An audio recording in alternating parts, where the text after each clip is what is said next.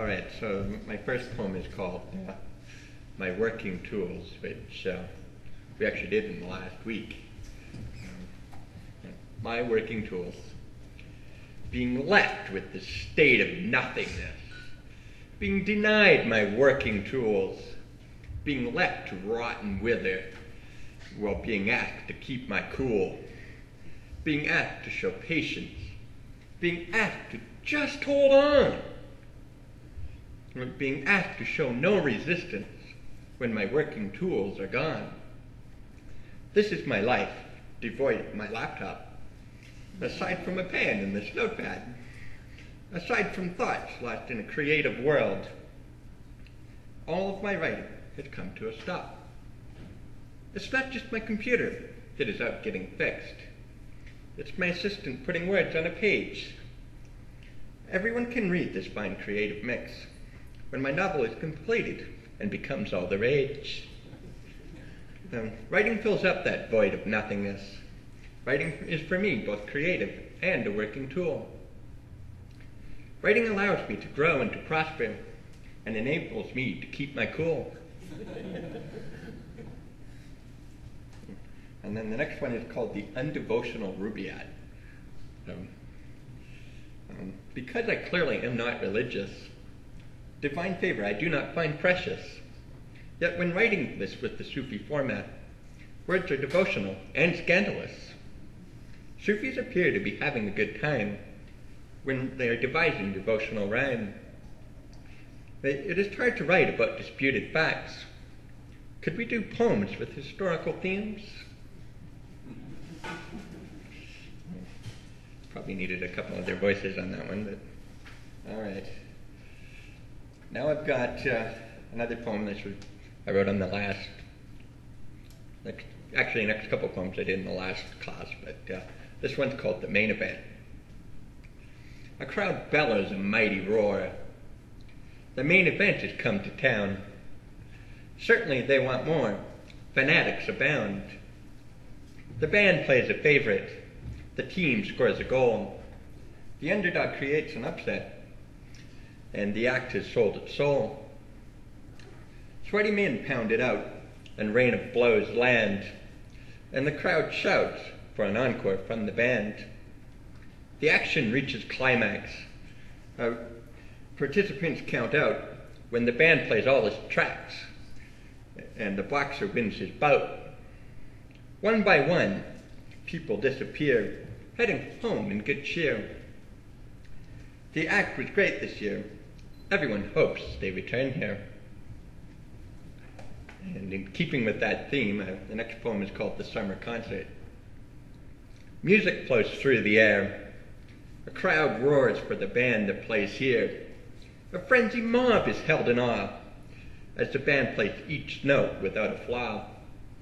A crowd roars for the band that plays here. 400,000 fans addled on beer as the band plays each note without a flaw.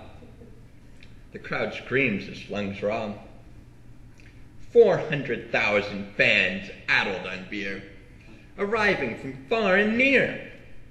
The crowd screams as lungs raw, with delightful good cheer. Arriving from far and near, a crowd roars for the band that plays here.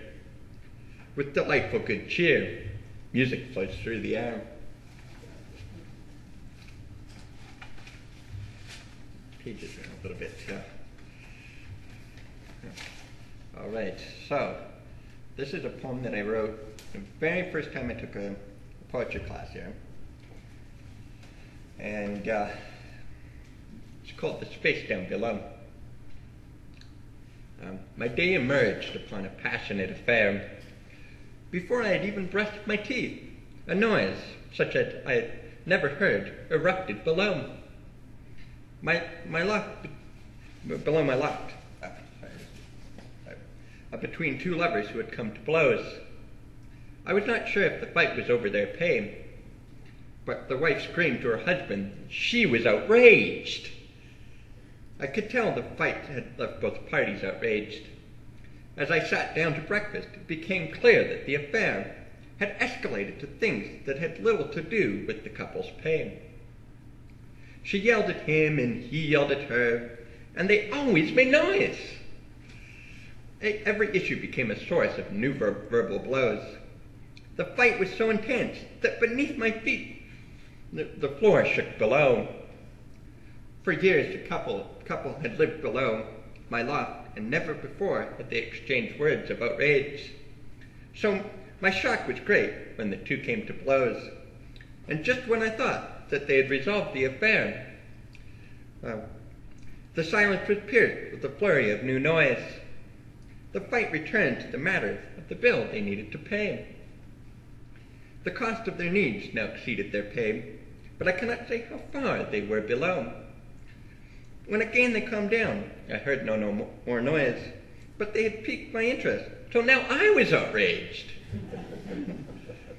Glad though I was that they had resolved their affair, their muted voices dealt my curiosity a blow. The resolve became clear when my door took a blow, caused by the husband knocking to inform me that they would no longer pay the rent that they had agreed to as they had solved their affair. They were moving away and would leave my space down below. Now they were at peace, and it was I who was outraged. The silence would engulf me in a new kind of noise. For hours they had made quite a noise, but despite their raised voices, they had not come to blows. Instead, they decided to move back east, with no sign of any outrage, at home with their family and friends that could afford more with their pay, whereas here in my town, they would always stay below their means, and so now their problem had become my affair. So the empty house was now my affair.